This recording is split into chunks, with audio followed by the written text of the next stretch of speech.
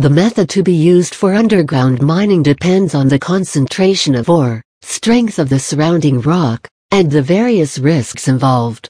Buzzell explains what these methods are, with the applications of each one. Did you know? The world's deepest mine is the Mponeng Gold Mine in South Africa, which extends to a depth of almost 2.5 miles below the Earth's surface.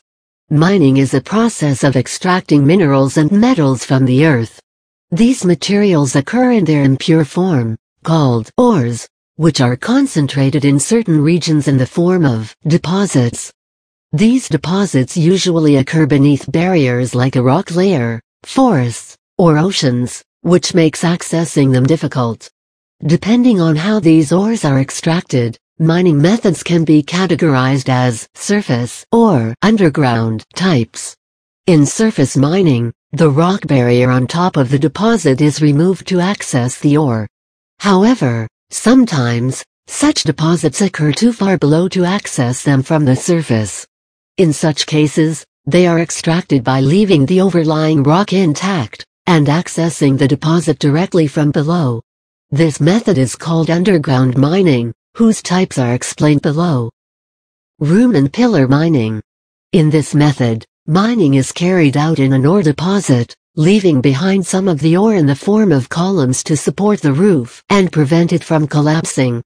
Thus, it results in the formation of spaces called rooms, where the ore is excavated with pillars of ore distributed throughout.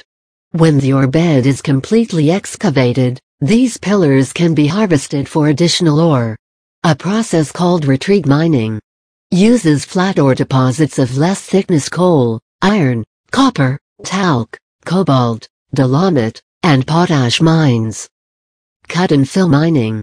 In this technique, ore is excavated in horizontal slices, after which, the stop mined out space is filled with waste rock and cement, called a backfill.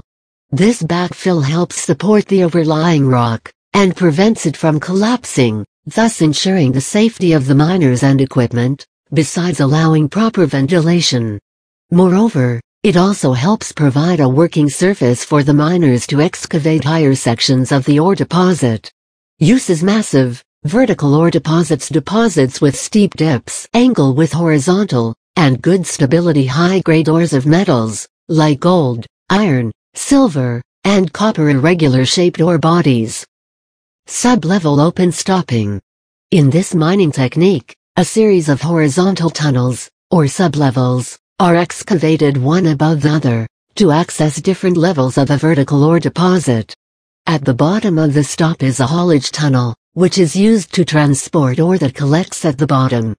Tunnels located near the bottom are used to drill and blast the ore, and when the roof of the deposit cannot be accessed anymore, another tunnel is excavated above this one.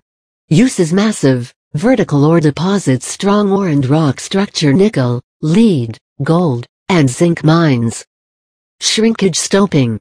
Similar to sub-level stopping, this technique is carried out in vertical ore deposits. However, in this case, the blasted ore is allowed to deposit at the bottom of the stop, and this forms a working surface for excavation at higher levels, and also supports the stop walls. This method derives its name from the fact that the muck fragmented ore at the bottom tends to occupy a large volume, so it is shrunken by removing some ore at regular intervals. The ore is allowed to accumulate till there is no space between the muck and the roof, when it is finally collected. Use is massive. Vertical ore deposits, with strong supporting rock deposits with steep dips gold, copper, silver, and zinc mines underground structures requiring vertical excavation ores that can be stored for long periods. Longwall mining. Longwall mining is a method in which a long, horizontal wall of ore is excavated from one of its faces. This wall is usually several miles long and hundreds of meters wide. Excavation usually begins from the ore face opposite the entryway, and artificial support is provided to the excavated space stop. These supports are gradually pulled out as excavation proceeds, so that the overlying rock collapses from the farthest side of the miners. Uses horizontal ore beds with thin deposits mostly coal, but also gold, trona, and potash mining. Block caving. Block caving is a technique in which the weight of the overlying rock is itself used to fracture an ore deposit into small pieces, which can then be collected. In this method, a large ore deposit is divided into different sections, or blocks. The rock below each block is accessed and blasted, to create fractures and weaken the stability of the whole structure. The rocks surrounding the ore block give way, and exerts thousands of tons of force on the block, cracking it into small fragments, which are then collected from the bottom where they accumulate. Uses low-grade, friable ore deposits only suitable for high and wide ore deposits: iron ore, copper, molybdenum, diamonds, gold, and silver mines. Sublevel caving. This method involves making a series of horizontal channels or sublevels, called drifts, in the ore body. Excavation occurs first in the topmost channels, and the empty spaces created by mining are not backfilled. This causes the host rock to continuously exert pressure on the ore, causing it to collapse at the bottom of the stop, from where it is collected by making newer sublevels. Uses low-grade, friable ore deposits: iron, copper, nickel, and gold mines deposits where both the ore and rock are breakable. It is widely believed that surface mining is more productive than most underground mining methods, with the exception of block caving, which has a comparable rate of productivity.